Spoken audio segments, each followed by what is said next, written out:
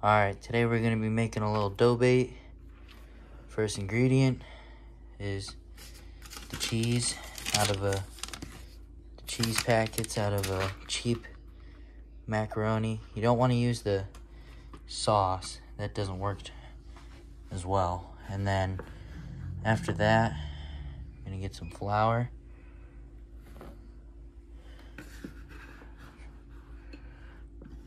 And just do it to the amount that you think's good. And this is a dough bait. Mix it up nice and good. This is I use this for catfish more than anything.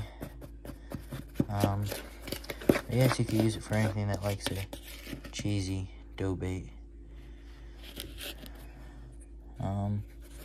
So for me, I'm gonna put a little more flour in there.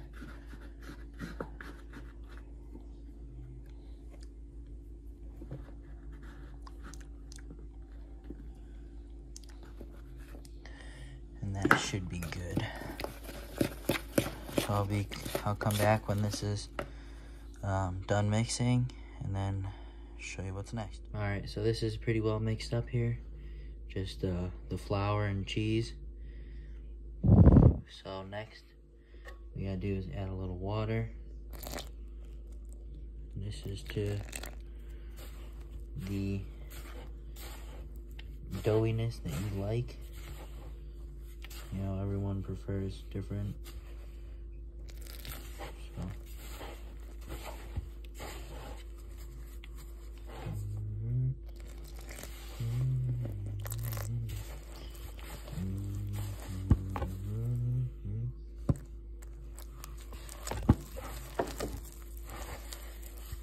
And if it gets too wet and not firm enough, go ahead and add more flour.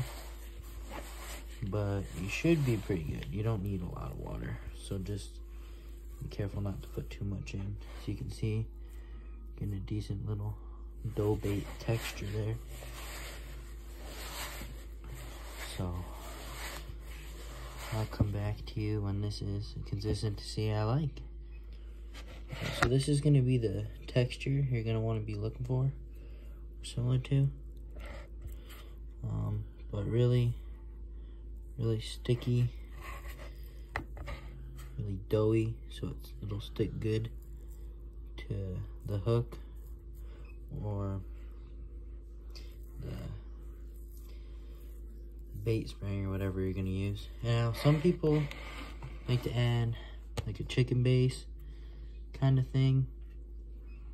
Some people like to add oyster, like oil sauce, I guess, to help it give it an extra kind of fishier flavor. But I'm not sure what I'm gonna do. I think I'm gonna put a little chicken base in it. So all I'm gonna do is just take a tiny bit, tiny bit. Just work that in the mixture.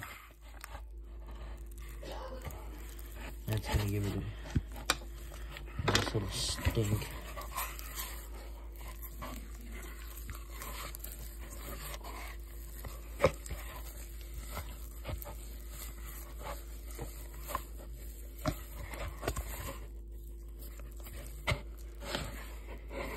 Give it a little sniff test.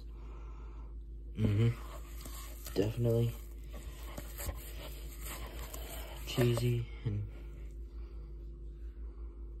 chickeny enough. There we go. I'm getting good. I'm not a bait, but real cheap. You can also put other things like garlic in it. An extra stink factor. Catfish really love garlic. Just other stuff like that. If you guys like this, I could do more bait making videos. But after that, that's about it. You just put this in your jar or tub that you like, and there you go. This will firm up a little more in the fridge, and it lasts a good while. But yeah, that's about it for the cheesy catfish dough bait. Alright, thanks for watching. Catch you later.